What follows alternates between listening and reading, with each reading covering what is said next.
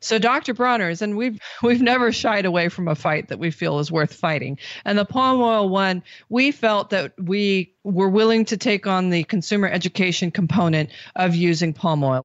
So we have used palm oil in our Castile soaps, and we source our palm oil from a sustainable fair trade operation in Ghana, in Africa. So most palm oil that you see on the market is coming from Indonesia, from the Philippines, and it's often produced unsustainably through clear cutting, through habitat destruction. So we have decided to show how palm oil can be produced ethically and sustainably.